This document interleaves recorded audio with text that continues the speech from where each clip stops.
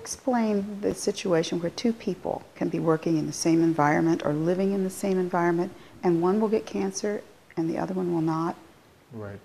Now, there are many different things that can make a person susceptible to growing cancer. So is it genetic? You would think so, but yeah, there are, like with breast cancer, it's just a 1 or 2 or 3% of cases of cancer, so that's really not very much. There are genetic factors that may contribute to make a person more susceptible, but that is something that has been generated usually at birth or before birth during the exposure of the mother to, let's say, harmful radiation. We now know that changes the genetic blueprint. Like cell phones. If a pregnant woman uses a cell phone or has a cell phone close to a newborn, then that is now known to create growth process problems. And whenever you interfere with the growth processes, the likelihood of developing cancer down the road is very high. So there are factors like that that are happened in the womb, or the nourishment, the diet of the mother that led to congestion, and then again your genetic blueprint may be disturbed. The genes are not really responsible for causing cancer; they are just blueprints. You can take the nucleus out of a cell, put it in a test tube, and then observe it. It will continue to perform all the normal productions of proteins and everything that the cell does in the body. But it cannot reproduce itself. It cannot divide at the end of its natural cycle. Usually 6 weeks for most cells. Plasma cells live 2 to 10 days and then they die. Bone cells live 3 months and then they die and they get replaced with new ones. So the whole body is constantly turning over. Manufacturing new cells and disposing of the old. Yeah. But when you take the nucleus out, it cannot do that anymore. Now, when we think that the genes are responsible for causing that, what changed the genes to do that? You have to ask, what is the cause of a genetic mutation? The genes themselves are subject to the environment.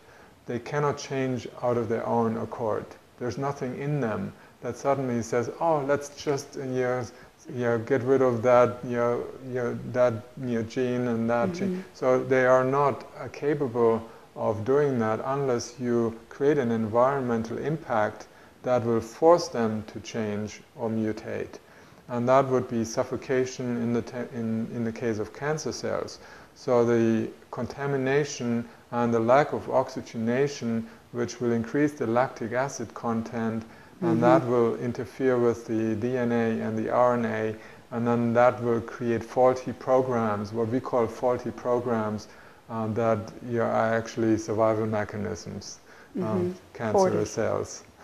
Faulty programs, that is not a faulty program, it's just a different program that has been written by the DNA in order to survive in this hostile environment.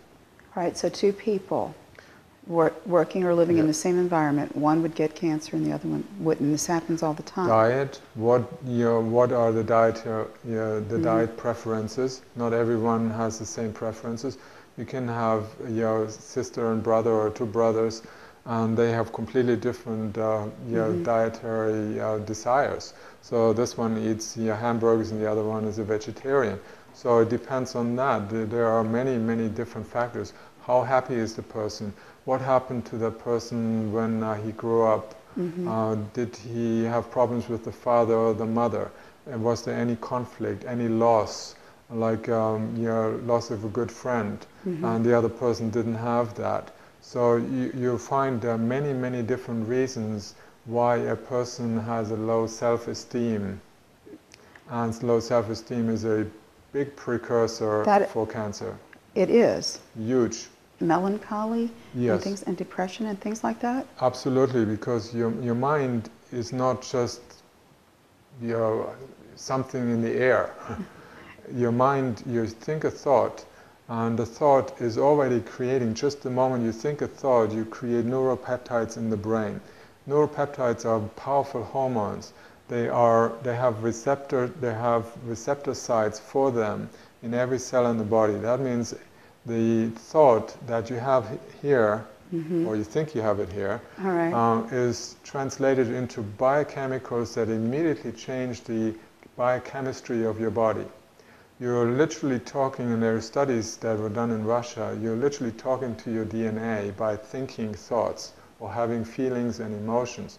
Now, if you hold on to something in your life, like whatever you hold on to, undigested food, undigested mental images, thoughts, emotions, anything you hold on to becomes a poison because you're not allowing the flow. The body is more like a river. Things have to move in and things have to move out. If you hold on to something, you hold on to what you're supposed to remove, and therefore that becomes a contamination. You're starting to change the behavior of the body. So there is an incredible research done by Dr. Hammer, a professor of a university clinic in Germany. And he treated 31,000 cancer patients. That's a huge number. Yes. And he found in every single instant, every cancer patient had a conflict, a shock-like experience where, let's say, a divorce, or someone died, or they had an accident. They were scared of something that happened to them and they couldn't clear that. They were fearful of that ever since. So some conflict was creating a shock that created a lesion in the brain that connected, that linked to that part of the body where the tumor appeared. And that lesion that looked like a concentric circle, he found that every single cancer patient had them. And when he helped them clear the conflict, let's say, for example, if a couple that was divorced, they made up, they got remarried, that basically resolved the conflict. All right. Okay. So then the lesion started to be surrounded by lymph fluid. It became swollen, and then it broke down the entire structure of the lesion, and then a spontaneous remission occurred.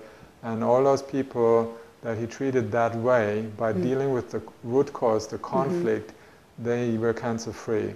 He had 7,000 terminally ill cancer patients, and 6,000 of them are still alive after 20 years. And so they never died. All right. Simply because he dealt with the root cause, which is a psychosomatic one. In that case, it was a psychosomatic, and yet if you contaminate your body with lots of toxins and that sort of thing, that can be the cause. Yes, but typically your lifestyle and your dietary desires, they are based on some kind of lack of confidence, feeling not good enough, looking for comfort foods.